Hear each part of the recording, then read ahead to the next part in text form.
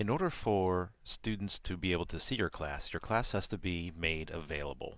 You might notice in your list of courses, you might see a little parentheses after the course title, this course is unavailable. So to make a course available, you go to the Instructor Control Panel area under Properties, and you set the course availability to yes. So where that is live in our environment, so I am the instructor in that class because I've got the Instructor Control Panel.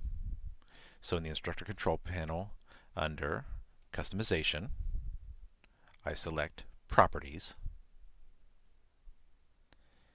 That is also the place I would go to rename my class if I wanted. Just scroll down until you see Set Availability and Make Course Available, Yes, and then Submit. And then your course is available to the students who are enrolled and appear on the roster.